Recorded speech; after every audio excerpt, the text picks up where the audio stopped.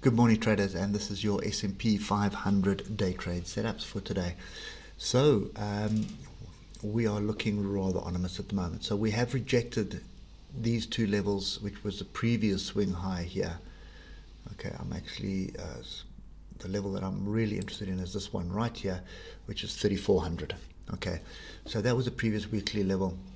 We have rejected it pretty hard at the moment. We are coming back into another area of interest for me, which is this area of 3343 or 3344. That is another area of interest for me, and you can see why it is also a previous swing high. Okay, and it's also the bottom of this range here. So your trend is still up. Granted, we have a fairly decent trend to the upside. This move down has been pretty big. It's been pretty volatile, big up, big down, big confusions. But we have a tweezer top here. We have two pin bars rejecting a level. So we have had 2 days where we rejected 3,400, and I would expect a bit of a deeper pullback. So we do have a gap to close here, and I mean after hours we have moved already, and then obviously we've got that trend line support there as well. Okay, now you can see it's not a traditional trend line as you'd normally draw, but you can see the rejection here off that area, and then we flipped it to support here, and it's still support. Okay, so that's normally, when you got that kind of price action, it's normally the middle line of a bigger channel. So if we just do this like that, and then I can line that up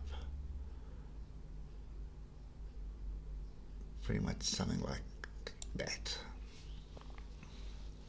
Okay, anyway, let's just get down to lower time frames. Those are the ones that we want to trade, and delete some of this noise.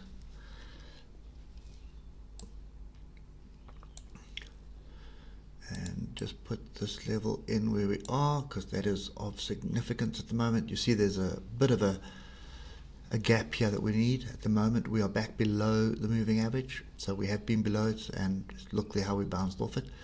So that's kind of the play. If we're going to be short, I want to see us pull back. I want to see us come into this area here of 33.89 and reject it, and then I'm looking for us to get down to the gap at least over there. Okay, at 33.33.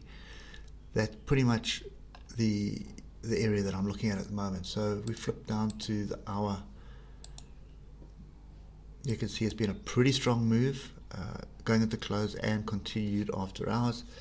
Coming close to the gap here, I would expect some buyers to come in here.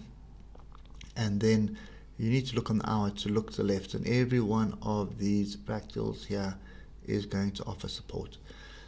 What you're looking for is a much deeper pullback so that you can use this area as your stop area.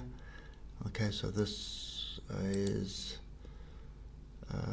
where we open high is 33.97. So you want to be above 3,400. So 3,400 does need to be tested. Okay, so it's been a break to the downside, so it does need to be tested and rejected. And it is a fairly significant level. It's been significant for quite some time. So that is the area that needs to be tested. It is also the moving average retest. So that would be a great area for me to short this again, off 3,400. Okay, so that's kind of my view at the moment, which is scary because it is short scalps.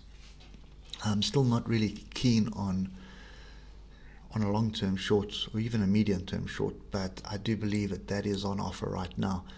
So possibly a rejection off this area here, pull back to 3,400, and then we start rolling off that.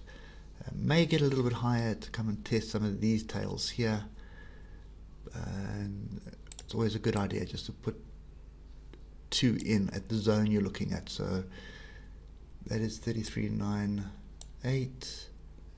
That's 3,400 up there. So let's do. So I just want to find a decent area of support.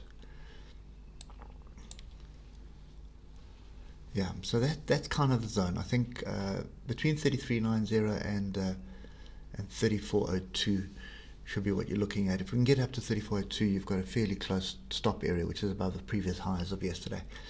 Okay, but whether that's going to transpire is another story. There may also be long scalps off the bottom here. I need to pay attention to price action here. So 33, see what happens down here for a move up. But normally with a big move down like this, I'll be surprised to see us have a serious bounce from here. Okay, so yeah, all eyes are on data this afternoon as well. So complete confusion. Probably leave money in pocket for me as well. But if we do get back into this zone, I'll be interested in shorting from there. At the moment down here, I'm not interested in shorting, and I'm actually not interested in going long either. So I want to see some decent price action down here that's going to indicate we're turning. Okay, so yeah, could be a sit on hands situation for the rest of the day, and look at some other opportunities. The Euro USD is looking interesting. It does look like the dollar is weakening, or sorry, the dollar is strengthening at the moment. So yeah, that could be a major play at the moment. Okay, anyway guys, hope it helps, and we will catch you later on. Cheers for now.